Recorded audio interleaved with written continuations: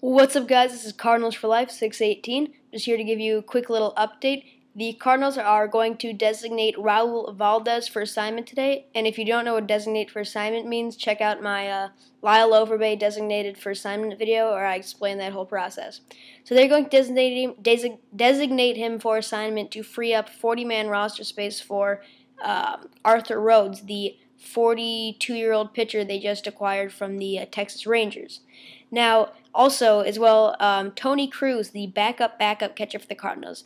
Usually it would go Yadier Molina, and then they'd have Gerald Laird and Tony Cruz.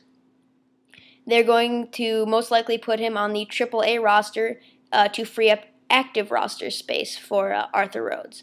So anyway, I decided to give you that quick little update. Arthur Rhodes will be in the bullpen tonight, Friday. They're opening the series against the Rockies. Not sure if he'll pitch, but he will be in the bullpen. So thanks for watching.